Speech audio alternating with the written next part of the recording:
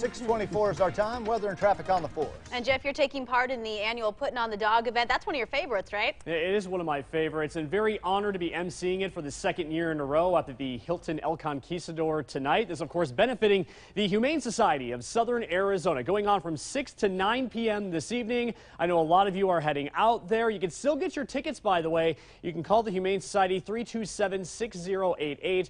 Or you can buy them at the door up at the hotel.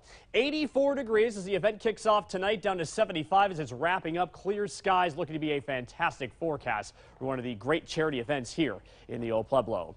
As we go coast to coast on this Friday, still lingering showers and storms in Florida, but thankfully not talking about flooding rainfall in Pensacola. Lingering showers as well in the northern tier of states. You get west of the Rockies.